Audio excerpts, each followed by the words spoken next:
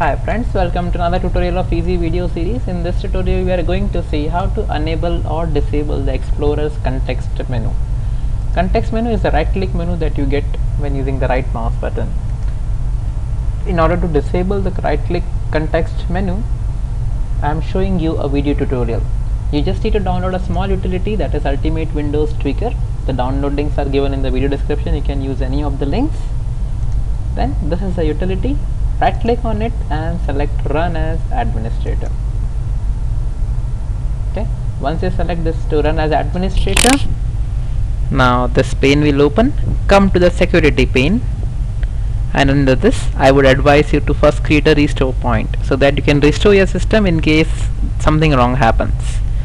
Okay, so under the Explorer and taskbar you need to check this disable Explorer's context menu. Okay, after checking this and you click apply, you won't be able to see the context menu in Explorer. You won't be able to see. Okay, you click on apply, it will ask for a restart and the changes will take place.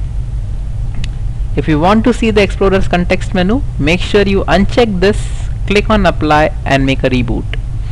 Okay, that's it. Thank you for watching. Please do subscribe to my channel. Have a nice time.